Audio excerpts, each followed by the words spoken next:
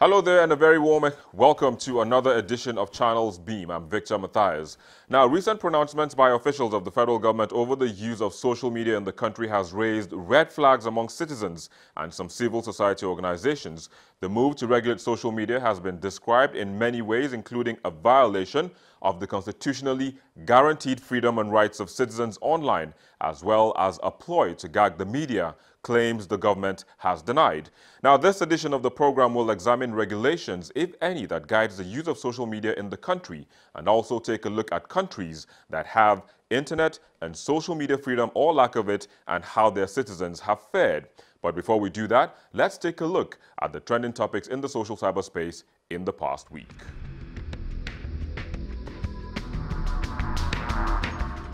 Lagos residents watched in disbelief as fire gutted the Balogun market, burning goods worth millions of naira.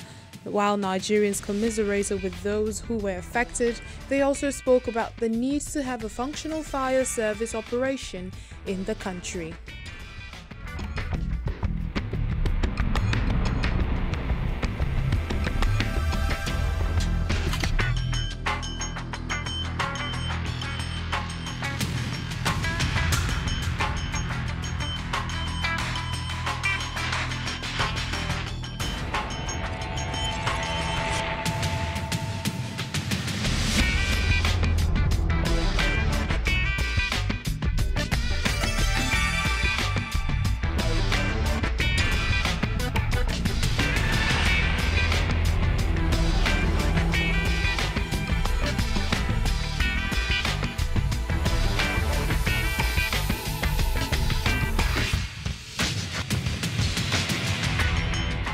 Microblogging site Twitter CEO Jack Dorsey was in Nigeria, joining other CEOs of top social media sites who have visited in the past 3 years.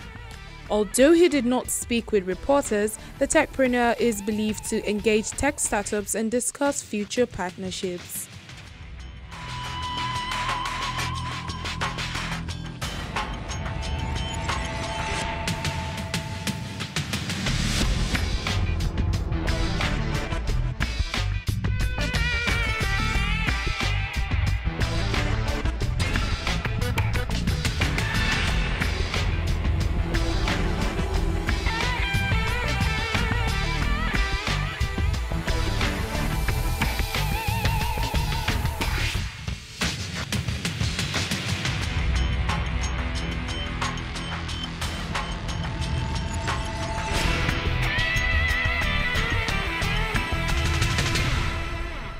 Well, there you go. Those were the trends in the past week. But joining us to look at today's topic, we have Martin Obono.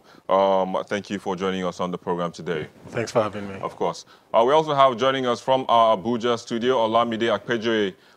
Thank you for joining us on the program as well. Thank you for having me, Victor. We also have Adeboye Adegoke. It's a pleasure to have you on the program. Thank you for having me. Great. So let me just come to you. I mean, let's get this conversation started. So much has been going on since, you know, the whole, the Minister of Information actually made mention of the fact that, there might be measures put in place to watch what people do on social media. I mean, there's been a lot of talk about it, but I mean, what was your reaction when you first heard that? First, my reaction was that you want to gag and regulate social media because you feel it's causing division in the country. However, when the first time we ever had a people or a group of people fighting against each other, there was nothing called social media by then. When you had the coups, the killings of Tafawa Balewa, then you moved to the Nigerian Civil War, there was nothing like social media. So there was none of those factors existed for people to say we hate each other or we don't like each other, we don't want to be together. So the question is, now, why are you putting it on the table as an excuse to say that? Maybe times have changed. Times have changed, yes, but what is making people not to agree together in terms of nationhood and be bound together is actually not social media. It is the factors that basically surround us. So politicians divide us and rule us, and these are the things that they do to ensure that they keep the people in check. So they divide us both ethnic lines, religious lines, and even in social strata. And so people are beginning to think and classify themselves in various ways, and you're saying it's social media. It's just a medium, you know, so someone can automatically come on air and say certain things, or can write anything he wants to write without necessarily using the internet to write those things, and those things will still generate some level of traction, basically. And so on social media, right? Now, not on social media, basically. Okay, just generally speaking, you know. But, but social media now has the propensity to make that, you know, gather a lot more momentum than it would have on an ordinary medium, don't you think so? But the problem is actually not about the regulation of the social media. There are various laws that already exist, you know. We'll get to the laws, but let me go to our Abuja studio, where we have Olamide and Adeboye. But Olamide, let me just ask, what is the what power does social media have? I mean, because one of the key reasons that they gave was the fact that national security, they won't sit down and watch the country go down in flames. So there's just a couple of reasons for this now regulation or monitoring of social media use in the country. But how powerful is the medium, you know, to have even brought about these concerns in the first place? Thank you very much. Like he has rightly said, social media is simply the medium. Before the invention of social media, internet in Nigeria, we had print, and this was back in a time where media houses, print media houses were shut down. So, of course, there's now access to the internet, and there's more voice, there's more people speaking. Some people based on ignorance, some people because of what they've heard, some people from what they've seen. So, yeah, social media is a bigger voice. It's a bigger amplifier to everything that we hear every day, to the regular, you know, paper, print, you know, medium that we've been used to in the past. So yes, social media does have a strong, it's a bigger audience. It has a bigger audience. It has, we have more listeners. We have more people that, you know, divulge information and, you know, disperse them in you know, various ways. So yeah, social media is a bigger means, and I see why anybody will see it as a threat, even though it really isn't. It's just a medium that has over time become bigger. It has grown from what, 2000 when it was, you know, introduced in Nigeria. So again, it's a wider platform, and I see why, you know, it's easy to spread fake news. It's easy to, you know, even like he rightly said, even the politicians and, you know, leaders use this as a means to spread fake news and push their own agenda, and then they still come back to try to say that it's trying to clamp down, you know, our unity, so to speak, which I think is. It's not true, because I mean. Sorry, Olamide, let me come in. If you can hear me, I mean, do you think that the reasons given by the government to regulate or monitor the medium is justifiable? Oh, it's not justifiable. It's not justifiable. I do not.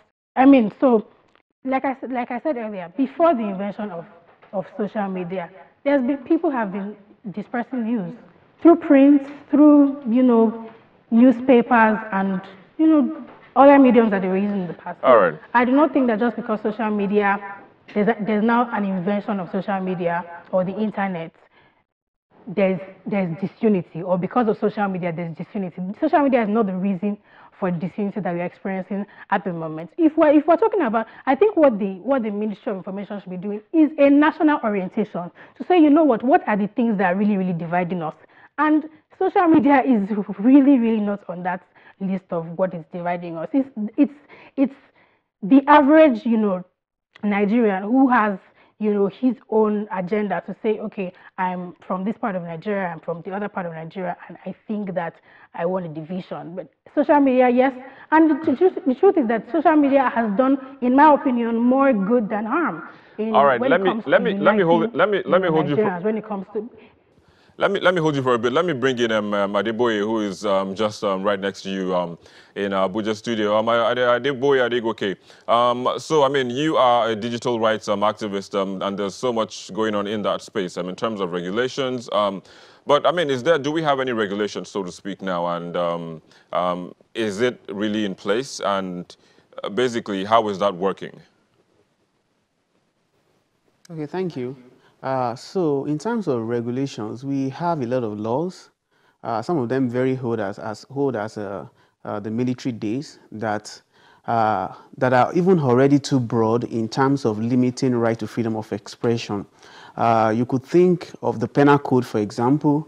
You could think of even the Cybercrime Act, which is very recent, has very broad provisions that regulate speech, and which is even being criticized globally as limiting people's right to freedom of expression. So, but it's important, if you are talking about regulations or law, it's important to first debunk a myth. And the myth is that once you create a law to regulate social media, then you are going to stop fake news or hate speech. That's the myth. There is no evidence to back that up. It's very important to point that out. I say categorically here today that there is no need to start a law or to initiate a social media regulation because we want to address the problem of hate speech. And it's always very important to have this conversation from an intelligent point of view. We should not be having knee-jerk reactions to issue. Yeah, everybody agrees that there is a problem with fake news, there is a problem with hate speech. But what we can also agree, which I think there is a consensus around, is the fact that, and which the other people who have spoken on this issue have mentioned, is the fact that this issue preceded the social media. So you cannot criminalize the social media for a problem that has stayed with us or that has lived with us even years before many of us were born. Now, that if we don't put that out of the way, it's also very important to point out that conversation around addressing issue of hate speech, fake news is not a local conversation, it's a global conversation. There is a lot of conversation happening at different global forums on this issue, and there are opportunities to learn and come up with better solutions than just looking for a way to silence dissents or critical voices. It's very important that citizens resist any attempt. Let me just come in and now you're saying that this precedes this era. I mean, you say it's been that conversation or that gagging or that monitoring has been as old as maybe as some of us were born. So which automatically means that conversations have been going on also as far back as that time. What solution has been proffered from all of these conversations? Like you said, it's not a local thing; it's a global problem where you've had conversations in various fora.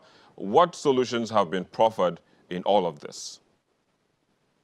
Okay, yeah. So one of the key conversations that is happening globally right now is the conversation around content moderation, and that is in terms of putting a lot of responsibilities on social media, the tech companies, the Google, the Facebook of this world, trying to make them accountable, trying to put a lot of responsibility on them. For example, when Germany enacted a law to fight social fake news and all of that, what it didn't focus on the people. It tried to focus on the platforms by saying that when a news is flagged as fake and all of that, give them responsibility to take it down.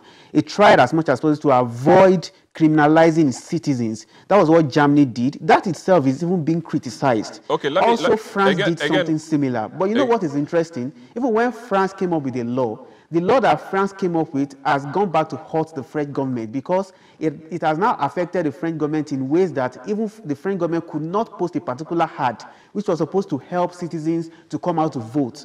Now, so let me come in. The lesson we can learn from these two. Okay. Are you saying that, like now you made mention of these platforms, are you saying they need to rewrite their algorithms, so to speak, to check? Can you come again? I didn't get that. I said, are you saying that the platforms need to rewrite their algorithms? Well, maybe not rewrite. I think there is even need to be a lot of more human factor in the picture. Like what Facebook is doing, for example. Facebook is trying to create a board, like a board that would see to content, removal of content and all of that, and they are trying to make it as broad as possible. There is a lot of human factor that has to be factored, factored in this conversation. You cannot depend 100% on algorithm because algorithm may not capture local context and nuances and all of that. I have to say thank you for coming and sharing your thoughts. Adeboye Adegoke, you are a digital rights activist as well as Olamide Akpejoye. She is a public affairs analyst as well as a PR practitioner. Thanks to both of you for joining us on the program. I mean, social media, I mean, we're enjoying it, and of course we want to keep enjoying it and doing all the innovations and all the good things on that platform, marketing like you made mention earlier. But again, thanks as well for joining us on the program. Martin Obono, a legal practitioner, thank you. We'll take a quick break and we'll return with another perspective. Please stay with us.